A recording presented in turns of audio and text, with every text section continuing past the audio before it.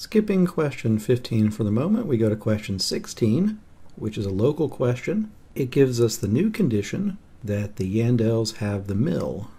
So throw down your spaces and then put the M in place. This is going to immediately trigger Rule 3. The Yandels are full, which means that the Trents need to get the stables. Now if we look at Rule 2, remember, we have to keep M and F and I and F apart. If M is with the Yandels, it'll be apart from F, but I needs to be apart from F, and there are only two groups left. Since the Yandels are full, either the Trents or the Williamses will have to have I, and then the other one will have to have F, which means that we're going to fill in some spaces here, and that means the Trents need to have two spaces in order for them to hold one of the two, I and F, which means that the only thing left, the G, is going to go to the Williamses. With our sketch in order, we're going to go to the answer choices looking for something that must be true, and when we find what must be true, we're going to pick it and move on.